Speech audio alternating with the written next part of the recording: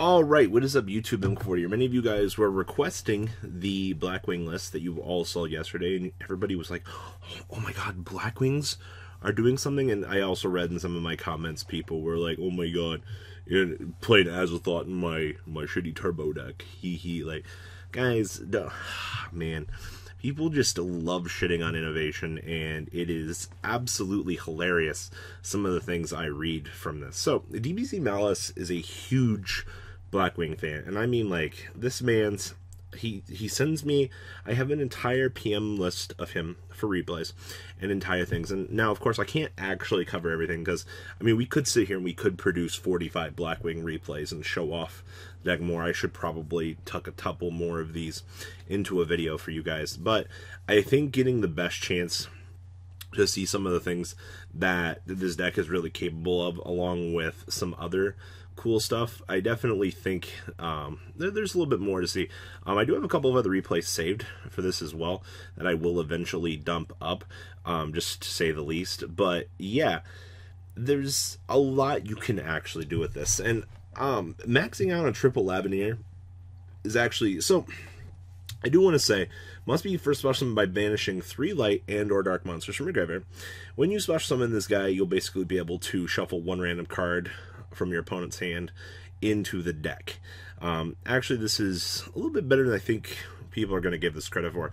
I do like this in this particular deck because A, 3000 body, A, you get the spot removal on turn 1 when you're building your board. And who doesn't love the fact that, okay, cool, so we can go Lavenir turn 1, set up Azathoth, pass the turn on over to our opponent. And, you know, it's not particularly a bad idea. I like posting these ideas because it gives people really the chance to test these theories and refine them themselves.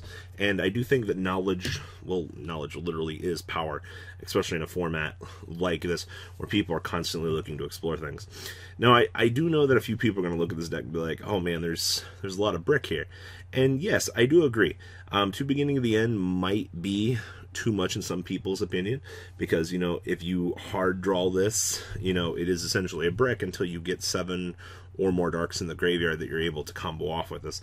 Obviously, climbing link ladders and things like that will put more materials in your graveyard. And okay, sure, as we're climbing and dumping and doing things like that, you know, at the end of the day, sure, we'll get places, but I do hard think that this is a brick. I also know a few people can be like, "Really, he's playing Raigeki?" So, Raigeki is one of those interesting cards that it is a free board wipe. It doesn't generate anything else. I almost want to compare it to Monster Reborn, but Monster Reborn does have the ability to be an extender in today's format. And, I mean, extenders, they only grant so much.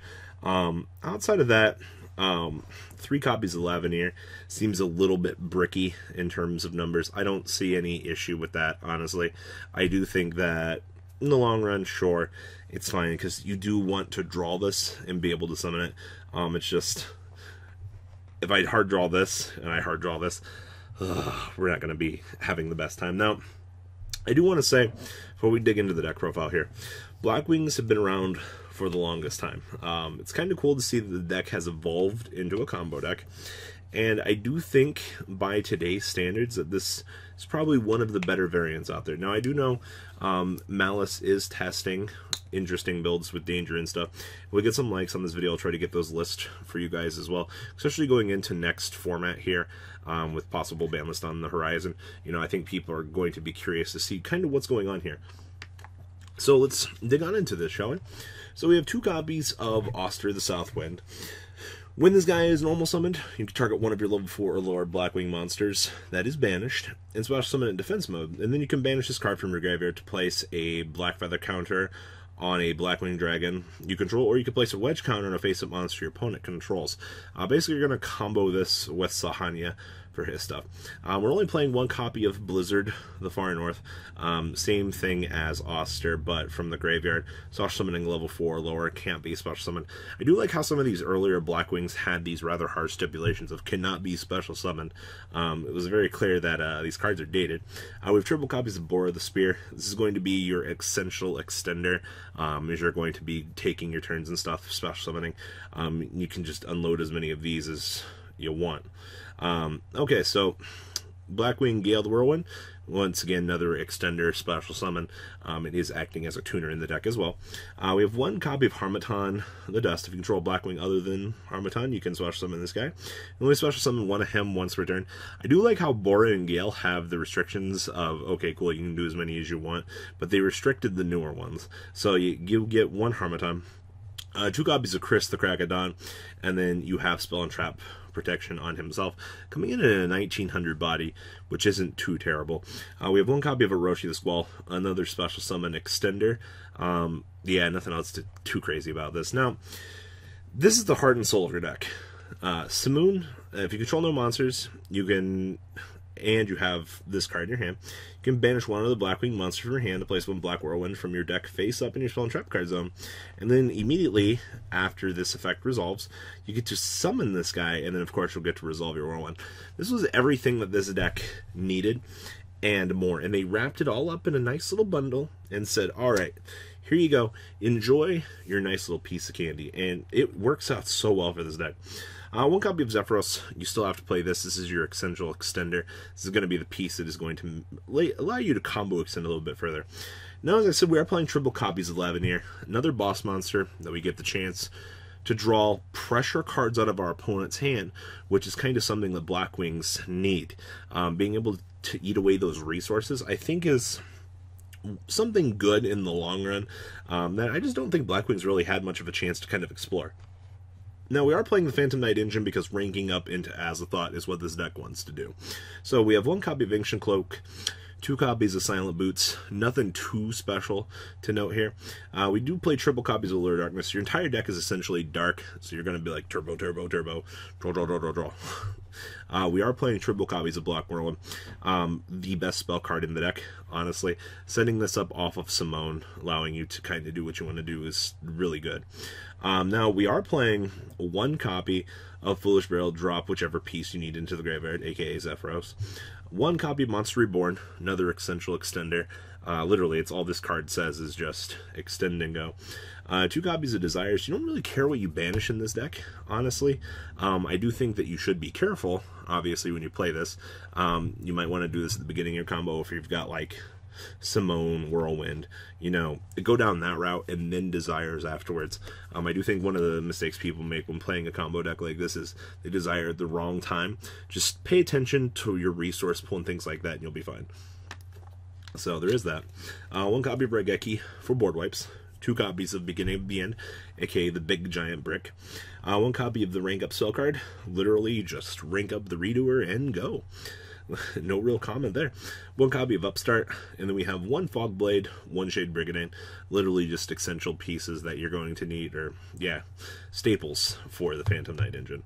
Now, the extra deck down here, we have one copy of Wee Witch's Apprentice, one Underclock Taker, one copy of Trisbania, one copy of Rusty Tin Can himself. This card is so broken. Being able to just combo into this, so dumb. One copy of Unicorn, one copy of Boral Sword, just for your OTK pushes. One copy of Borolo Dragon, one copy of Time Thief Redoer and Azathoth. And then we get some more interesting stuff here. We do play the one copy of Cyberse Quantum Dragon, one Boral Savage Dragon. Actually, Boral Savage is... I love this card so much. One copy of Obsidian Hawk Joe, one copy of Full Armor Master himself, one copy of Nathung, and one Chidori. Outside of that, I mean, the extra deck is very standardized for what you're going to be seeing in Blackwings. There's not a lot of things that you can really do in the long run. I mean, okay, so there's a lot of things that you can do, but it's interesting. The side deck here, we do have triple copies of Radion, Dark Kaiju. If you draw it, you're able to unload it and do what you need to do with it. We have triple copies of Hatronade, massive back row spot removal is very good. Triple copies of Evenly Matched, triple copies of Ghost and Match, and triple copies of Red Reboot, wrapping this up. So this is just one of the many, many interesting lists that I have seen come from DBZMalice. I hope that this will spark some creativity for you Blackwing players out there. I'd like to hear your guys' comments on these lists as well. DBZMalice, of course, thank you, sir, for always constantly sending me all of this information. I do hope, once again, that people will test these ideas, try to innovate things, and I mean, that's one of the things I like to do on this channel, is just show cool, crazy new ideas. So what do you guys think? Please comment down below to what you guys think, and well guys, I'm out. The ride never, well, truly ends. Thank you, patrons. Without you guys, I don't know what I'd be wearing in these videos. I might be a truffle shuffle incident all over again. Guys, please also check out Vanquil40 for some awesome Vanguard content. Some other interesting stuff you might find up here on the left or in the description as well. Thanks for watching.